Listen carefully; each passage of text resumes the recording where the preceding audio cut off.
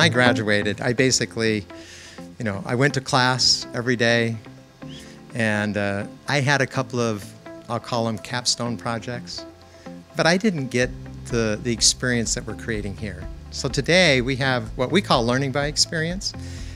Wichita, WSU will call it applied learning. But imagine this for a moment, being able to take a young man or young woman coming in to do their bachelor's degree, and let's just say it's aerospace engineering, for example. So they're in the classroom and they learn, the book knowledge, but then on that same day they can go to one of the labs that are on the innovation campus and be able to get that hands-on learning. And then they can walk across the street and they get to work with an actual partner on the innovation campus to do real work on a real project. So imagine doing that every day, 24/7 for 4 years and graduating with that kind of experience.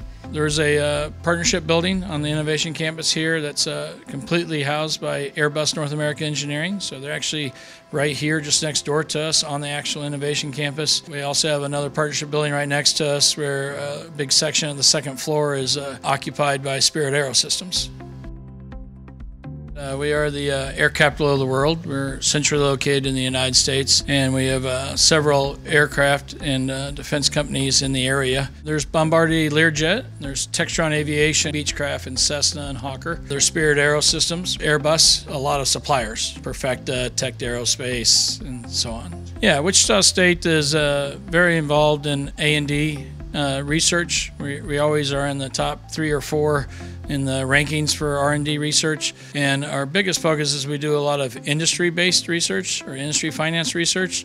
Over 60% of our funding comes from industry, so we're very linked to the industry. We have a great relationship with the FAA. We have several centers of excellence with the FAA here, and we do a lot of work with materials and certifying materials for flight. So it makes us uniquely available to have a center like this to help A&D industry.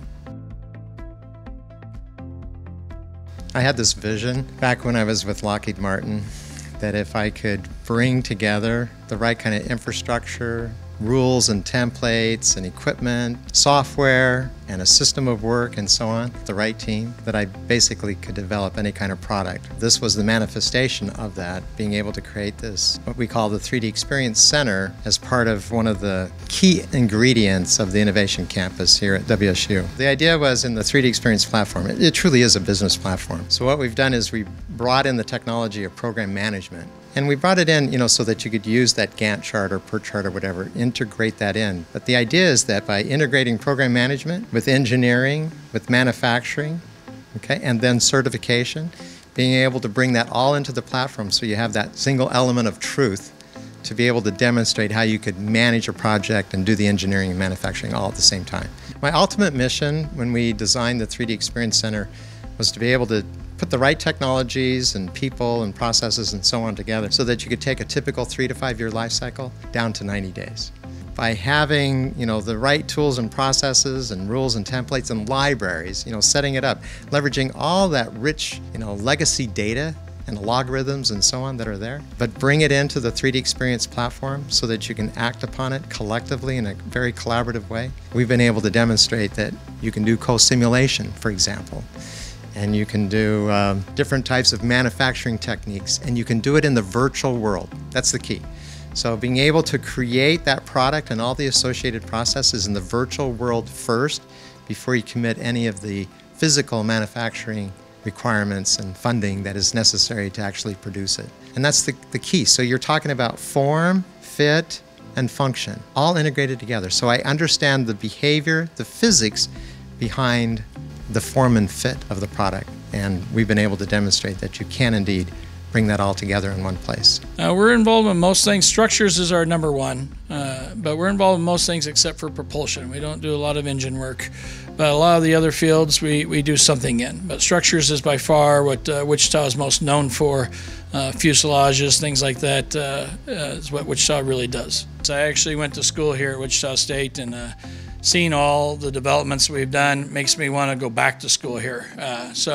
There's a lot of activities here. There's a lot more living options where you can stay on campus. There's work options while you're on campus. There's going to be places to eat. There's places for recreation. It's its own ecosystem, which really allows you to come to the university and just be completely involved in the university. Dassault Systems, as you know, we represent 12 different industries. We're reaching across all the different industries and leveraging the technology of the 3D Experience platform in the context of this center to be able to demonstrate what the art of the possible is with new systems of work that meet regulatory requirements that each of these industries may have.